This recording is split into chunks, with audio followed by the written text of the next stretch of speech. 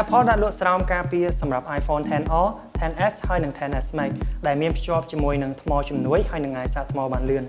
សួស្តីអ្នកទាំងអស់គ្នាខ្ញុំបាទម៉ៃស្វាគមន៍មកកាន់ Cambo Update Plus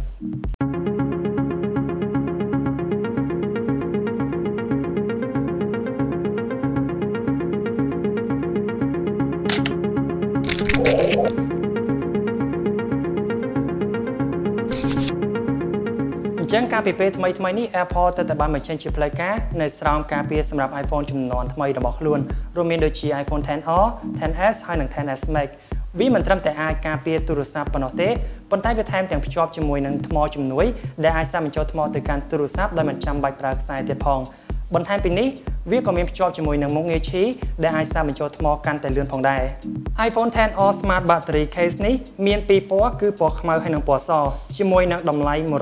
$129ដោយវាអាចបន្ថែមថាមពលដល់ទៅ39ម៉ោងសម្រាប់ការនិយាយ22ម៉ោងសម្រាប់ការលេងអ៊ីនធឺណិតនិង27ម៉ោងសម្រាប់ការមើលវីដេអូសម្រាប់ iPhone XS Smart Battery Case មានជម្រើសពណ៌ខ្មៅនិងពណ៌សជាមួយនឹងតម្លៃ$129ដូចនឹង iPhone XR ដែរវាអាចបន្ថែមថាមពលដល់ទៅ33ម៉ោងសម្រាប់ការនិយាយ21ម៉ោងសម្រាប់ការលេងអ៊ីនធឺណិតនិង25ម៉ោងសម្រាប់ការមើលវីដេអូចំពោះ iPhone XS Max Smart Battery Case វិញមានជម្រើសពីរពណ៌គឺពណ៌ខ្មៅហើយនិងពណ៌សជាមួយនឹងតម្លៃ$129ដូចគ្នាវាអាចបន្ថែមថាមពលដល់ទៅ37ម៉ោងសម្រាប់ការនិយាយ20ម៉ោងសម្រាប់ការលេងអ៊ីនធឺណិតនិង25ម៉ោងសម្រាប់ការមើលវីដេអូសូមបញ្ជាក់ផងដែរថាចំពោះរយៈពេលបន្ថែមនៃការនិយាយលេងអ៊ីនធឺណិតនិងមើលវីដេអូនេះជាការអះអាងរបស់ក្រុមហ៊ុន Apple ផ្ទាល់តែម្ដងអញ្ចឹងបើសិនជាអ្នកទាំងអស់គ្នាមានចំណាប់អារម្មណ៍ចំពោះស្រោមការពារទាំងនេះអាចស្វែងរកនិងជួបបាននៅលើគេហទំព័រផ្លូវការរបស់ Apple បាន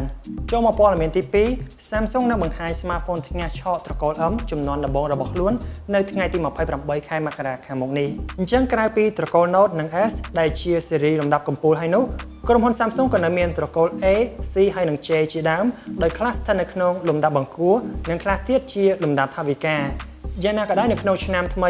2019នេះ Samsung បានត្រៀមបញ្ចេញ smartphone ត្រកូលថ្មីមួយទៀតមានអក្សរ M ជាតំណាងនិងស្ថិតនៅក្នុងលំដាប់បង្គួរដោយត្រកូល A series ដែរបើយោងទៅតាមផ្ទាំង poster ដែលបានធ្វើការបង្ហោះដោយក្រុមហ៊ុននេះផ្ទាល់ពិតជាបានបញ្ជាក់យ៉ាងច្បាស់ថា Galaxy M series ទាំងនេះនឹងធ្វើការបង្ហាញវត្តមានជាផ្លូវការនៅថ្ងៃទី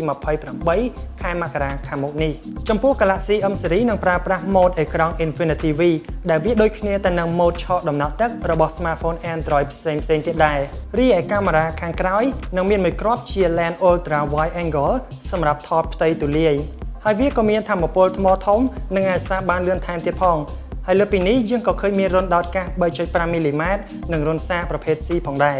ដូចនេះនៅថ្ងៃទី28នេះក្រុមហ៊ុន Samsung នឹងធ្វើការបញ្ចេញ smartphone ត្រកូល M របស់ខ្លួនហើយដែលអាចមានច្រើន model ជាមួយនឹងទំហំអេក្រង់ច្រើនជម្រើសសម្រាប់អ្នកគាំទ្ររបស់ខ្លួនបាទសូមអរគុណសម្រាប់ការតាមដានទស្សនាវីដេអូមួយនេះហើយបើសិនជាអ្នកទាំងអស់គ្នាចង់ស្វែងយល់បន្ថែមអំពីប្រធានបទដែលខ្ញុំបានចែករំលែកនៅក្នុងថ្ងៃនេះអ្នកទាំងអស់គ្នាអាចចូលទៅកាន់តំណ link ដែលបានដាក់ជូននៅក្នុង description ខាងក្រោមហើយចាំជួបគ្នានៅវីដេអូក្រោយៗជាបន្តទៀតសូមអរគុណសូមជម្រាបលាជោគជ័យពីមុខជំនួញជាអ្វីដែលខ្ញុំទទួលបានហើយខ្ញុំកាន់តែទទួលវាបន្ថែមទៀតសម្រាប់ការរស់នៅរបស់គ្រួសារខ្ញុំដែលកាន់តែជោគជ័យរាល់សេវាកម្មខ្ញុំបានបំពេញយ៉ាងល្អសម្រាប់អតិថិជនរបស់ខ្ញុំហើយខ្ញុំក៏កាន់តែបំពេញយ៉ាងល្អឥតខ្ចោះថែមទៀតសម្រាប់សកម្មភាពប្រចាំថ្ងៃនៃការរស់នៅរបស់ខ្ញុំគ្រប់កលៈទេសៈគឺសុទ្ធតែជាសុភមង្គលការរស់នៅដ៏ប្រសើរដែលគ្មានទីបញ្ចប់ចាក់ផ្ដើមទទួលយកការរស់នៅជាមួយភាពជោគជ័យក្នុងវេលាភ្លោះម៉ូដថ្មីរបស់បូរីពេញហួតបូរីពេញហួតធ្វើឲ្យជីវិតលោកអ្នកកាន់តែមានន័យ